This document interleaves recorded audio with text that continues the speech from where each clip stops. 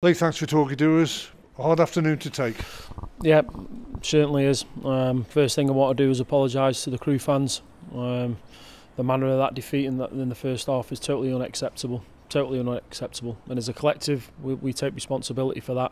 We had a really good crowd, over 5,000. I know the incentive has been from the club to get more bodies into the stadium. So first thing, just want to apologise.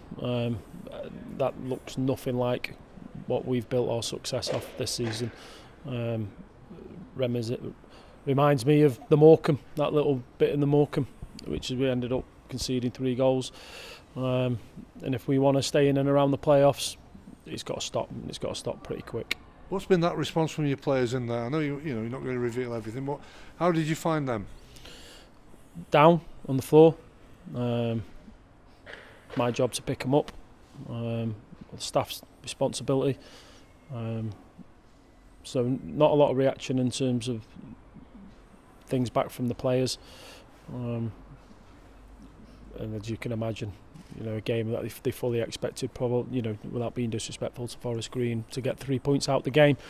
And it was like I say, what we've built our success on. That was nothing like it. You're hoping it isn't becoming a mentality problem?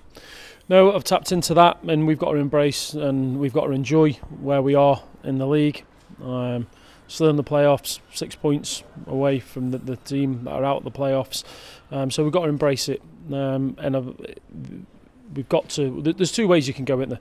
You can either shrink and you disappear, or you come out, you speak to the media, you speak to the fans, and we take responsibility for it, and we get our chests out and we go back to work as quickly as possible. And that's the response I want from the players. This should galvanise them.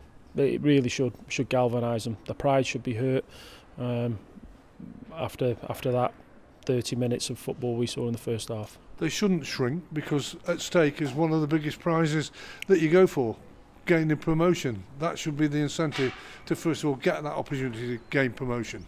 Yeah, and I don't think they will shrink. Because they've shown it time and time again, not quite so much in terms of how that football match looked, but when they've had setbacks, they've responded. They've got to take in the information. We've got to show it them again. We've got to take in the information, and we've got to move forward quickly. About 4 weeks left of the season to go. We've got to do everything right between now and then to make sure we're in a position that definitely the fans have come to expect us to be in now. 20 minutes performance in the second half, at the start of the second half, won't help what the result was like for you at the end of the 90 plus odd minutes that you played, but can you just draw off that? Because that was a bit like the Crew team, that 20 odd minutes. Yeah, you can draw on it, Graham, but you're 3-0 down. It's too late. We're playing at home. We've got to get back to being hard to play against at home, where we keep the ball away from the opposition, we make the game exciting. So the players will draw on it, of course we will, but we're professional people, and my pride's hurt right now, and we'll be looking at the negatives rather than the positives, because there's been so many positives throughout the season. We've got to try and make them mistakes less and less between now and the end of the season. You're hurting. You hope it's hurt your players. You've got a few days to go before you go to your next game, but I suppose it's like everything. You've said before, you wish you weren't going away from not playing for 4 or 5 days. You've got a game the next day, but that's the one you've got to look forward to. That's the one they've got to respond to, and you've got to lead them. Yeah, absolutely, and we'll do that. We are disappointed. Sometimes you lose games at home. It doesn't, regardless of where they are in the league. But you lose in a certain manner, and that's not represented us today. What we've got to make sure is everyone's physically okay.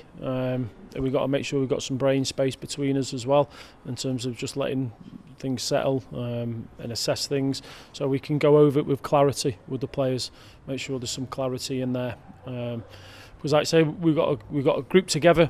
The fans will be fuming. I know they will. They'll be fuming. I can sense that. The boos ringing out after 25 minutes, 27 minutes, or whatever it was. And again, I apologise for what they saw in the first half an hour. I'll have a good look at did we get things right. It wasn't down to formation, it had nothing to do with formation, because they didn't cut us open through the formation or anything like that. Nothing to do with that, down to individual errors. But we're going to need them. We're gonna need them. You know, and obviously be frustrated and angry. I'll probably bump into one or two around the town. Come and vent your anger at me, but back the players, please. Well, thanks for being honest with us. Just one final point. Ed Turns and Chris Long. Chris Long says he's hurt his thigh again. I didn't even know Ed Turns was injured. We were making subs, so I didn't know until after the game. So we're going to have to be assessed tomorrow.